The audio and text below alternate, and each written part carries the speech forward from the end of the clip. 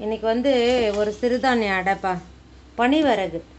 பனிவரகுல வந்து கொஞ்சம் ஒரு அரை அழகு பனிவரகு, அரை அழகு இட்லி அரிசி எடுத்துக்கிட்டேன்.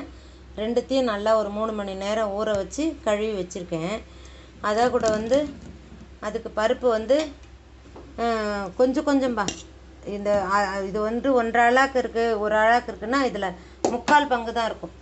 கொஞ்சம் கொஞ்சம் 1/4 டம்ளர் கடலைப்பருப்பு, 1/4 டம்ளர் துவரம்பருப்பு, சும்மா ஒரு 4 உளுத்தம்பருப்பு, அது 3ம் ஒன்றா ஊற வச்சு இதை தனியாக ஊற வச்சு கழுவி வச்சுக்கிட்டேன்.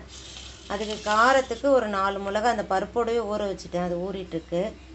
இதுக்கு மிளகு, ஜீரகம், தேங்காய், பெருங்காயம் போடணும், உப்பு போடணும், அவ்வளோதான். இதுக்கு கூட 2 காய்மா, என்னென்னா சொரக்காயும் பரங்கிக்காயும் போடுறேன். இன்றைக்கி இந்த 2 காயும் இருந்தது, தனித்தனியாகவும் போட்டு அரைக்கலாம். நான் 2 சேர்த்து போட்டு அரைச்சி அடை பண்ண போகிறேன். இது நான் செய்து பாருங்கள், ரொம்ப நல்லாயிருக்கும்.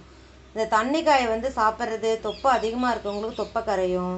வெயிட் லாஸ் பண்ணணும்னு நினைக்கிறவங்க இந்த காயெல்லாம் யூஸ் பண்ணிகிட்டே இருந்தீங்கன்னா உங்களுக்கு வெயிட் லாஸ் நல்லா ஆகும். இது வந்து ரொம்ப நல்லது. இந்த பரங்கிக்காயும் ரொம்ப நல்லது, சுரக்காயும் ரொம்ப கால்சியம் இருக்குது, நிறைய சத்து இருக்குதுப்பா இதில். அதனால் நீங்கள் சேர்த்து சாப்பிடுங்க.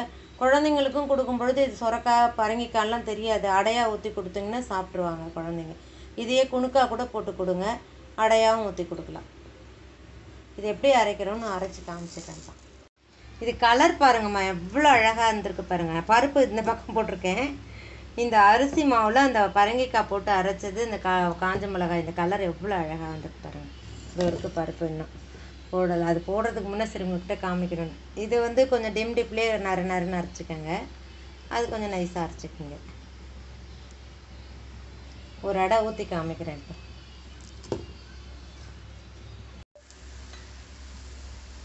உப்பு பெருங்காயம் போட்டாச்சு.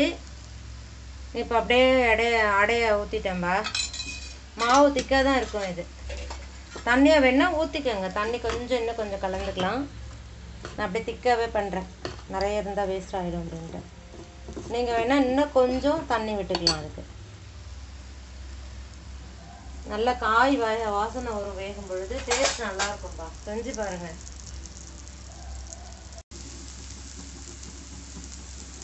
ரொம்ப சாஃப்டாக இருக்கும்பா, இது ரொம்ப நல்லாயிருக்கும். வயசானவங்களுக்கு கூட உங்களுக்கு வந்து நல்லா ஜீரணம் ஆகிடும். மிளகு ஜீரகம் போடுறோம் இல்லைங்களா, அதனால நல்லா ஜீரணம் ஆகிடும். நீங்கள் தைரியமாக கொடுக்கலாம், சாஃப்டாக இருக்கும் அடையும். இந்த வீடியோ உங்களுக்கு பிடிச்சிருச்சுன்னா லைக், ஷேர், கமெண்ட், சப்ஸ்கிரைப் பண்ணுங்கள். மறக்காமல் பக்கத்தில் இருக்க பெல் ஐக்கானை கிளிக் பண்ணுங்கள்.